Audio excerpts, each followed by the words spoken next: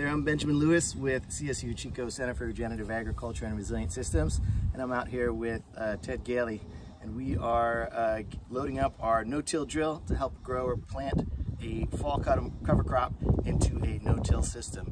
So this last year we rolled down that cover crop. It's got a nice mulch layer on the soil. So how do we seed into that without tillage, without preparing a seed bed? Well, this machine can help us with that. So you can see up front, the machine's going to travel in this direction, and it has up front these fluted coulters.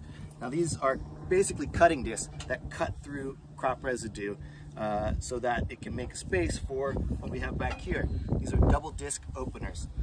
They kind of make a V like that. They open up the soil and they drop a seed in. They drop a seed through this tube here that's coming from our